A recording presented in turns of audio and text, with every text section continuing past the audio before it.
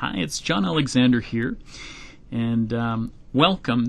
I'm inside Google Insights for search in beta, and this is a relatively new tool that Google has come up with to help you with getting insights into how people are searching. One of my favorite topics is keyword forensics, exploring user behavior, keyword research. I just think that's some of the most fascinating aspects to the type of work that you can do online in understanding the hot markets and building content that people are actually searching for. The tip I'm going to give you here is a very easy, very simple one, but what I see a lot of times when people do their keyword research is they tend to put in a keyword phrase. They're using their brains rather than letting the tool do the work.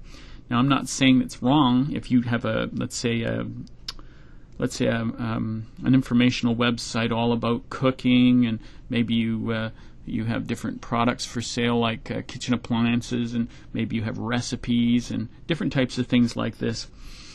Most people will go in and they'll say, I wonder what, recipe for, let's say, chicken gravy, or recipe for turkey gravy, or recipe for this or that. They're picking out phrases that they think are important or that they want to write about.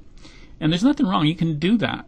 But my tip is just try this. Go back and look at this for a minute now. And be sure, Google's done an excellent job here. They got some good videos and some good, excellent help files in all of these sections. This tool does a lot of things, folks. It's amazing, and it's free. And the source is Google, so I mean it's pretty good. Here we go.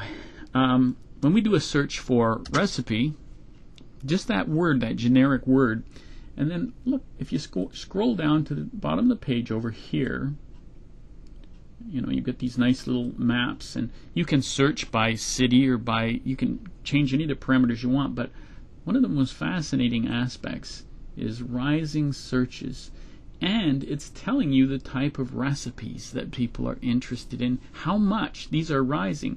Each of these are increasing. If you're going to create a page that helps people with information, why not find out something that's on the rise, something that's going to be more popular, so that you can help more people and choose the right kind of information. Who would think that a cupcake recipe would have risen in 200%? But if you want to look, just click on it. You can go in and look at it. You can actually see the regional interest, where the searches are coming from. Nice little map, and you can see how it's risen over the period of time. Now here you've got other things that you could talk about in the recipe, or similar things that are important to people. This has been up, butter cupcake recipe, cupcake frosting is up 80%.